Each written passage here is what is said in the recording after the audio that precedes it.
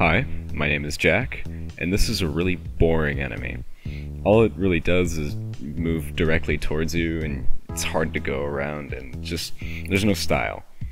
The only way my game GORBULET can be any fun is if the enemies are at least good, and there's a few ways we can do that, and once we combine all of them, it will look pretty cool. Acceleration is the first big one.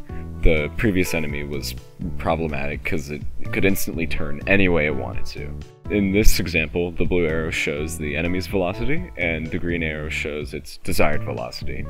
The boring enemy from earlier had effectively infinite acceleration, which looks like this. It's pretty jarring.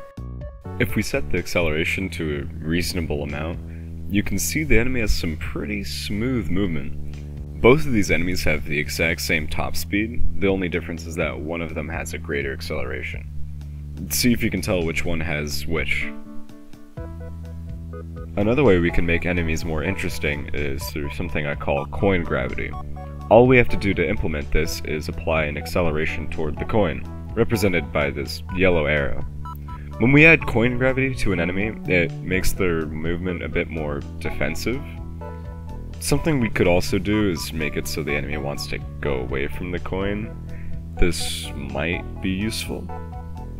Something you have to worry about is if the acceleration towards the coin is greater than the acceleration towards the player, the enemy will pretty much puppy guard the coin, which isn't fun.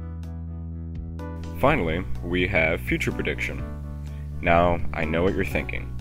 Predicting the future is hard, but the less you care about accuracy, the easier it becomes.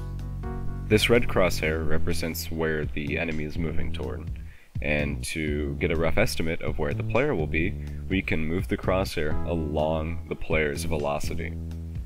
This simple change makes our enemy a lot better at keeping up with the player. It's actually kinda scary. We can also make it so the enemy goes to where the player was in the past. This is not useful. Now that we have an enemy that combines all of those things, all we have to do now is add a bunch of them. That's pretty much it. Make sure to like, comment, and sub. Oh, they're all bunching up.